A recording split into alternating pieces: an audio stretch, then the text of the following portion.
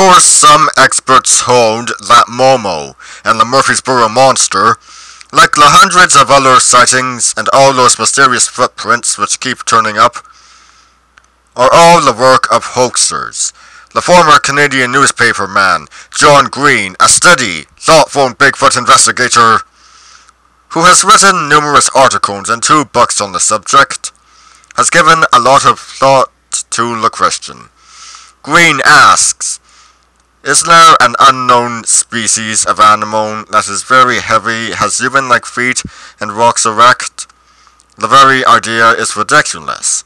Is there then a person or organization that has been making giant footprints over an area of hundreds of thousands of square miles for the best part of a century? That too is ridiculous. The only comfortable explanation is that the tracks don't really exist at all, but the plain fact is that they do.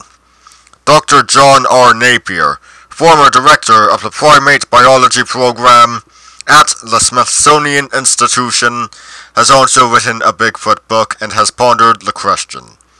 Upon considering all available evidence, Napier concludes the abominable snowman of the Himalayas has little going for it, except for one photograph of tracks shot at 20,000 feet by Everest mountaineer Eric Shipman that Napier finds curious and inexplicable. He rightly states he would have no hesitation in dismissing the Yeti as a red herring, or at least as a red bear.